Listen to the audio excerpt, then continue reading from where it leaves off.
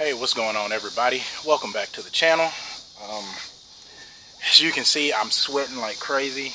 I just got done at the gym, and it's been very hot here in Arkansas. Today we were up to like triple digits on our weather, so I'm sweating like crazy. It's very humid out here, but I'm gonna try to get this video done for y'all because I've been needing to do this video. This really isn't a fishing video or a gun talk video. This is just me updating you guys on what's been going on, because I know in the last few videos I'm always telling y'all that the reason I haven't had a chance to get out and fish is because I've been really busy, and I've always been saying that work was that reason that I was busy. So I've been saying in my videos that I will let you guys know what I was doing, so that way it doesn't look like or seem like I'm just not putting out a lot of videos and I'm telling you all the time when I do mainly my monster bass videos that I'm always busy, and that's why I haven't got out on the water. So here it is, me letting you guys know what I have been up to and why I haven't put out that many videos, especially in the last spring and during the summer. So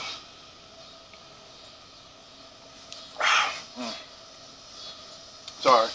Okay, I'm gonna try to get this done, guys, before this mosquitoes start killing me out here. So last year I took over as the coach for the trap team at the school that I'm the SRO at. So that took up most of my weekends during the spring, and that's why I didn't get to fish as much as I like to. I had a few issues with my boat, mainly the tournament I did back in like March. As soon as I got back home, I had a blowout, and I had to limp the boat back into the yard. It took me a while to get some new tires, and then it took a while to get the tires mounted onto the rims. But by the time I did that, springtime was rolling around. We were getting into trap shooting, and so every weekend I was meeting up with my kids from the school to take them out to a gun range where we could practice our trap shooting. So that's what took up most of my spring. Summer rolls around. We took our family vacation, the one I told you guys about, where we went to DeSoto, Missouri. And, you know, I told you about everything, me using the Whopper Plopper and all of that stuff. Well, this is what took up most of my time during the summer. So as soon as we got back from that vacation, that following Monday, I was enrolled in a class. If any of you don't know what ALERT is, ALERT is Advanced Law Enforcement. Crap, I feel so bad now that I can't even tell you what it stands for. But ALERT is the group. They're out of Maxwell, Texas. It is a group made up. It was started by former Texas police officers after the Texas University shooting. I think it's more famously known as the Texas Tower shooting. But after that, a group of officers who got together formed this group. The governor of Texas at that time said he wanted a group put together to study this stuff and also put out training. And, you know, for years the protocol for law enforcement has always been your patrolmen. That was it. They patrolled. Your SWAT teams or tactical teams, they dealt with all of the tactical stuff. So for several years, patrol officers were never taught any kind of real tactics. You know, you were given your basic firearm training, and you were taught how to patrol the streets, make traffic stops, and all of that stuff. All the tactical stuff was left up to the SWAT teams. So for the longest, the protocol was always, when you have active killer situations going on, the patrol guys, they put in the call, they form a perimeter, and then you wait for the SWAT teams to come in and do SWAT team stuff. God, these mosquitoes are already getting bad. Fast forward a few years, we've had multiple shootings. Columbine, here in Arkansas, everybody knows the Jonesboro shooting, but it was really in a small town called Bono. But the biggest town next to it that was equipped to handle that stuff was the Jonesboro PD. and so that's why everybody always calls it the Jonesboro shooting. But nonetheless, active shooter situations, which we have kind of got away from calling active shooter because it doesn't always involve a firearm. But this group alert, they teach different tactics, and it's not even so much like it's a SWAT team thing. They don't teach you how to be a tactical guy.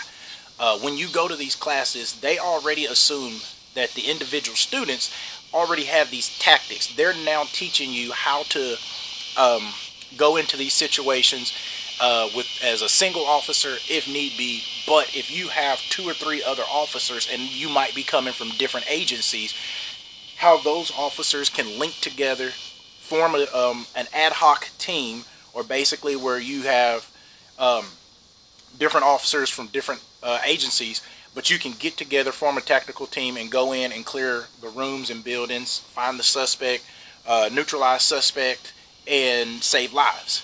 So, I mean, that's basically what their whole thing is. Stop the killing, stop the dying, and then mass casualty evacuation. So, when we got back from Missouri, I was enrolled in one of those classes, and I took that class. I did pass. So I am now a certified instructor for Alert to teach one of their classes. Right after that, I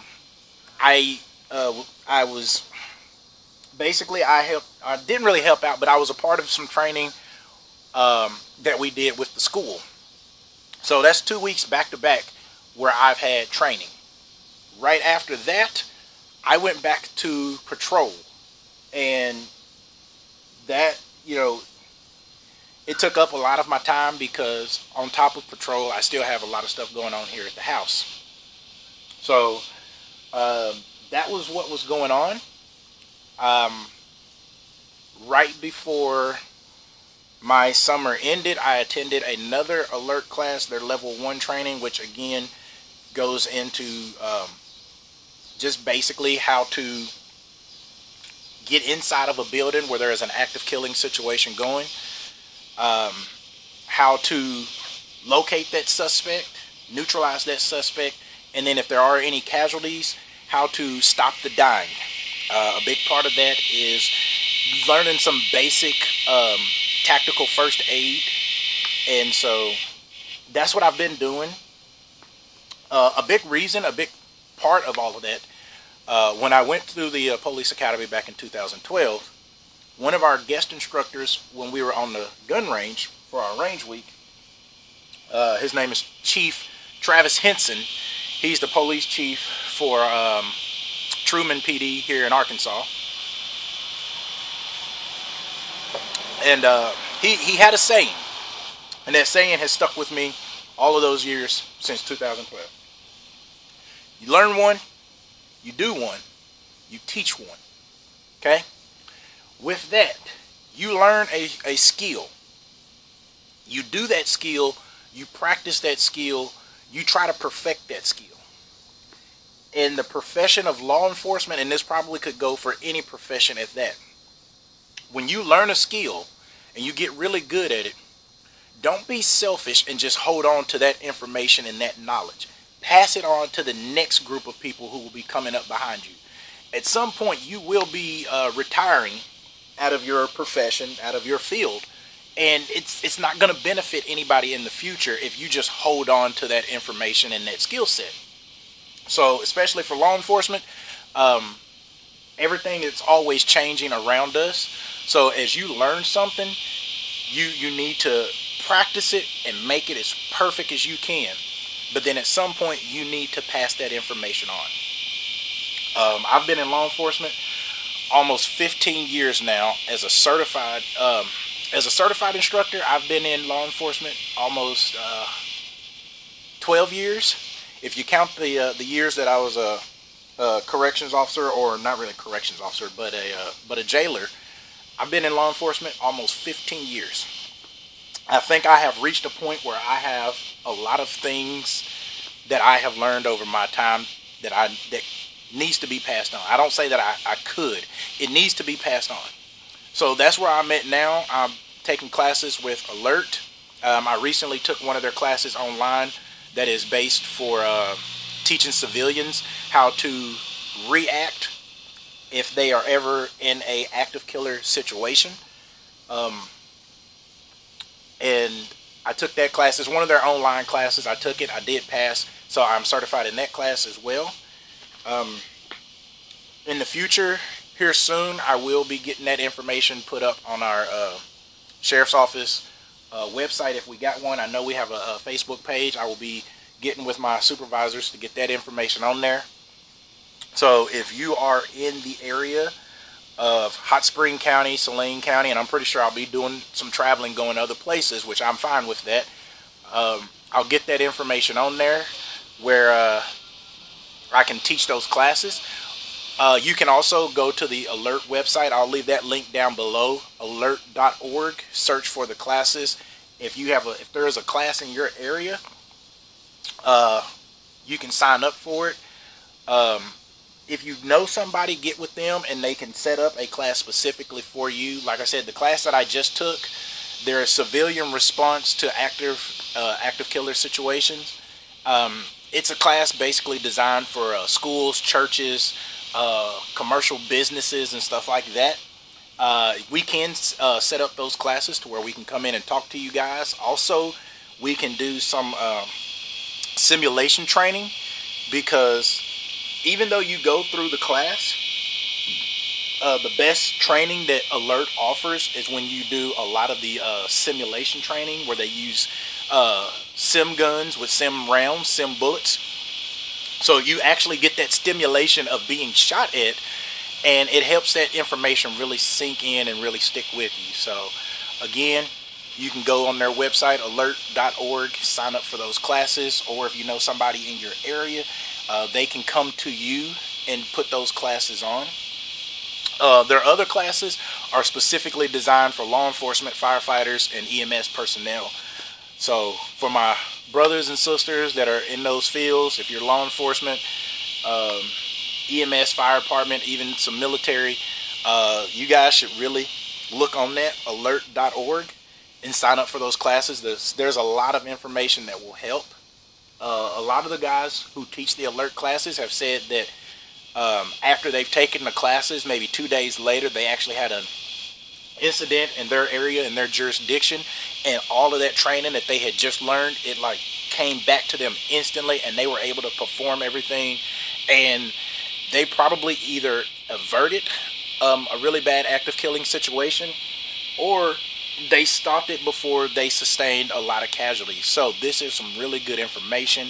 I am like super excited and pumped up about this. One of the classes that I did take, I'll go ahead and tell you guys, I didn't pass. I dropped the ball on some things.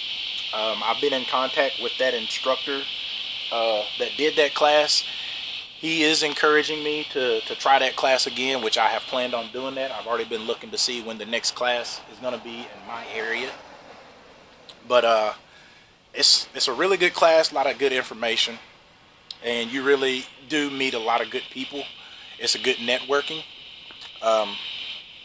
So what this is going to boil down to, what does that mean for me in the future? Not a whole lot, but then at the same time a whole lot.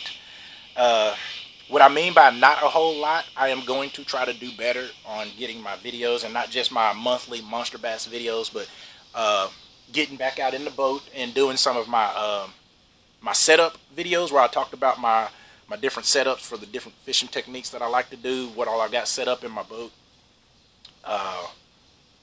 just different maintenance on the boat, getting back to talking about different casting styles and techniques and such, as well as more of my gun talk videos, going over some of that stuff. I'm in the process of getting access to a gun range, so I will be getting out and doing some live fire stuff for you guys. So basically, when I say not a whole lot, I'm going to do better about getting more videos put out for you guys. But at the same time, what I mean by this is going to be a lot more changes. I have already decided that at some point when I get the classes that I want to take to be a trainer. I didn't make that clear to you guys. The classes that I was taking with Alert is for me to be a trainer. I will be an instructor to teach these classes. So after I get enough of the classes that I think will help me and benefit me as far as me being in law enforcement, after I get enough training hours, I am going to apply for basically like a full-time training spot with Alert. The way they do that is I still get to stay here in my state where I live, but when Alert is putting on a class, if they need a lead instructor or anything like that, I could be called to teach those classes. It's some possibilities of traveling to other states, but it would be like my full-time job at that point. So my plan is at that point is to get enough training hours to where I can apply to be what Alert has. They're called adjunct instructors, where I can apply to become an adjunct instructor, do some training. That is a paid spot with Alert. But then I would like to step down from full-time law enforcement to do part-time. My plan is to continue as the SRO at the school that I'm currently at, and then during the summer when school is out, hopefully be able to travel and put on classes for Alert. And even if I'm just right here in my own state doing classes, that's fine with me. But I would like to do that because I have like grown really attached to this the Alert programs. I believe in what Alert is teaching and what they're putting out. This stuff works. You know, if you don't believe in it, then at least take the classes and see what they're teaching. But after I took that first class and I saw what was going on, it was like a huge eye-opener to me. And so I believe in what Alert is putting out, and that's why I'm trying to go full force and put everything into this to become an instructor for Alert, as well as I'm getting ready. Next week I will be going back to the police academy to take their firearms instructor class. So my plan is to also do some concealed carry classes as an instructor for that. I'm really looking towards the future on retiring from my full-time law enforcement. Like I said, I would like to stay as an SRO with my sheriff's office at the school that I'm currently at. And that would give me a chance to get out and do more fishing and other things, as well as spending more time with the family. My oldest daughter, she has graduated from high school. We're still trying to work out what her plans are as far as the future. My other two daughters, I've got one in high school. One of them is on her last year of elementary. Next year she'll be in middle school. So trying to figure out some plans to spend more time with the kids and really starting to slow down and get ready for some retirement. With that being said, I'm not looking to retire in the next 5 years, guys. I am only 39 years old. I am not old. I still plan on doing some door kicking for a couple more years. But I am looking towards the future, and right now I think my future is pointing towards Alert. As I said, you learn one, do one, teach one. So I am really looking to the teaching aspect of teaching this information and hoping to build up the next group of warriors here in Arkansas. There's a lot of evil out here, guys. A lot of evil. A lot of people doing evil things. And the only way to combat that evil is you've got to have men and women who have the nerves and the fortitude to face that evil and do what's right. As Edmund Burke says, the only thing necessary for evil to triumph is for good men. I'm going to change that up a little bit. The only thing necessary for evil to triumph is for good men and good women to do nothing. So with Alert, hopefully I can teach a lot of good men and good women how to face that evil. And as instructor Mike Davenport, we got to protect our precious cargo. What is that? Family, friends, loved ones, your community. When you apply for that department that you work at, you swear an oath to support and defend the Constitution of the United States, as well as the state constitution you live in, but you also promise the citizens of your jurisdiction, that you will protect them. And so this information that Alert is putting out, I do believe it will help the generations to come of men and women who put on a uniform to protect our precious cargo. So guys, I just wanted to let y'all know what has been going on with me, why I've been saying that whenever I said I was busy, I didn't want y'all to think I was just blowing smoke up you guys' butt. But my summer has been super busy. I'm still, like I said, about to go down now. Next week, Monday is day one of this class to be a firearms instructor. This is a certification that I have been trying to get for many years since I've been in law enforcement. I'm just now getting the chance to go do this, so I'm hoping that I can knock it out of the park, come back home as a certified firearms instructor, and then that way I can teach the next group of guys that will be coming up in my sheriff's department, as well as anybody in the state. Arkansas is a constitutional carry state. You don't have to have a concealed carry card to carry a gun. However, I do think it's a good idea that you do get some firearms training. It's never enough to just go out, buy a gun, stick it on your hip, and then say, all right, I'm good to go. This ain't those days anymore, guys. If you're going to go out here and buy a gun that you're going to carry for personal protection, you need to get training. If you don't get training from somebody, I highly suggest you watch a lot of videos on YouTube. I put out videos, but I get a lot of my information from other YouTube videos such as Tactical Rifleman, Ronin Tactics, Haley Strategic. Those are just a few, and the reason I named those three, all three of those guys are former military guys. Former career military guys. So any training that those guys are going to talk to you about, weapons manipulations, shooting, anything like that, it's all coming from a combat standpoint. These are things that these guys did while in service, in combat, overseas, and it saved their lives, it saved their buddies' lives. So I like to get a lot of my information from them because it's been tried, it's been tested, and it worked. So those are at least three names that I can think of right there that would help you guys. Again, that is Tactical Rifleman, Ronin Tactics, and Haley Strategic. I will either link their videos down below, or I'll put one of the little cards up here for you to click on to check out any of their videos and stuff like that. But again, guys, I just wanted to let you guys know I wasn't blowing smoke up your guys' butts. I have been super busy. I apologize for that. Hopefully here in the next few months, I got to do some work over here on my driveway where my truck is at, because when it rains, my truck starts to spin out and it's been digging ruts, and it's a pain in the butt trying to get the boat in and out with those ruts.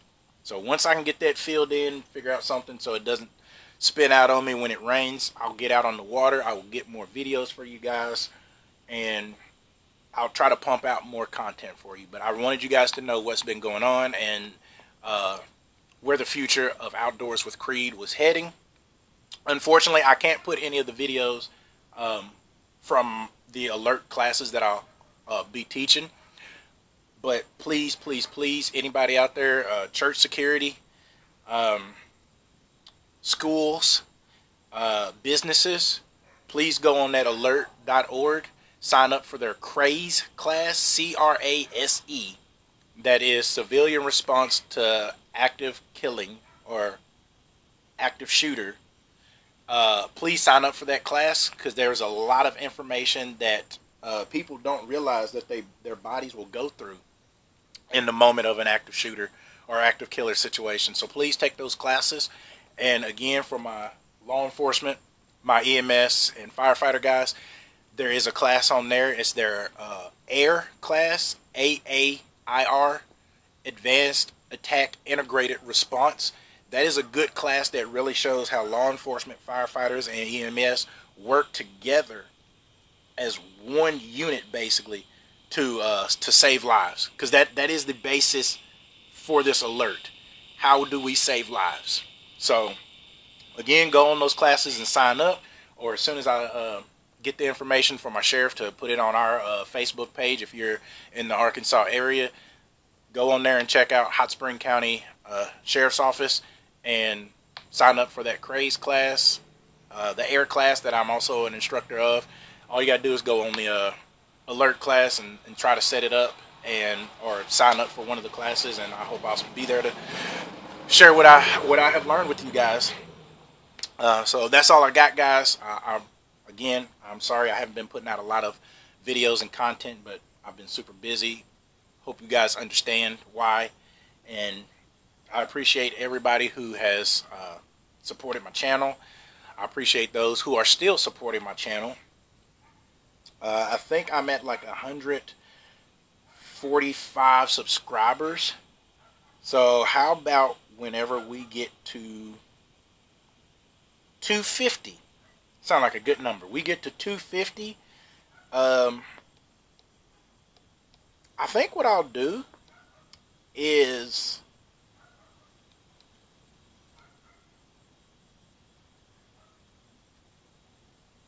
when we get to 250, I think I will do a Monster Bass giveaway, and then if I can get to, or no, how about this? We get to 250, I will do a 6-gill giveaway where I will send you one of their new Cyclone reels. I'll go ahead and add the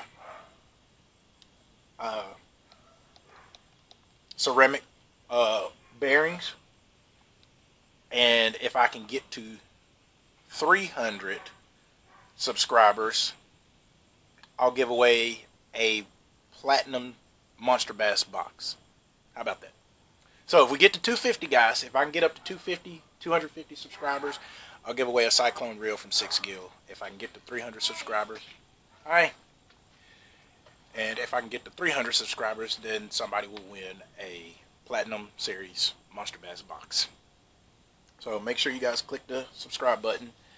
Make sure you click the bell and click all so you get notified every time I do a video. If you guys like this video, please smash that thumbs up button. Drop comments and let me know what you guys think. Let me know how I'm doing so far, guys. I really need to know, are these videos good, or keep it real, guys? Do y'all think I should stop, or do you think the videos are doing good? So again, smash the thumbs up button if you like the video. Leave me some comments. Let me know what you guys think. Make sure you hit that subscribe button. If you are signing up for the giveaway, so how I'm gonna do that? If you guys remember the last time, from my old members, I had the little app that had the little wheel. I'll add your name on there. I'll hit the button to spin it, and when it spins, whatever name it lands on, that's who will win. I will contact you by sending you a email letting you know what your that you won, and what I will need is a full name and your address so I can put in that order and get that stuff shipped to you. If you would, whenever you guys send your messages, let me know. You know, I know you guys are going to use your whatever your screen names is and stuff on YouTube. So if you would, with your screen name, also put your full name, and then like put giveaway on there so I know you're signing up for the giveaway so I can add you. I will message you back on the content thing to let you know that you have been added to the wheel and that you have been entered for the giveaway. So again, when you put your name on there, just put on there somewhere entering for the giveaway, and just put your first and last name. Excuse me. If I message you and let you know that you're the winner, I will need your full address. I will message you first so we can talk, so I can make sure that I am getting the right person. So again, that's all I got, guys. Thanks for watching, and I hope to see you guys somewhere, either on the gun range, in the classroom, or in the great outdoors. Till next time, guys, be safe.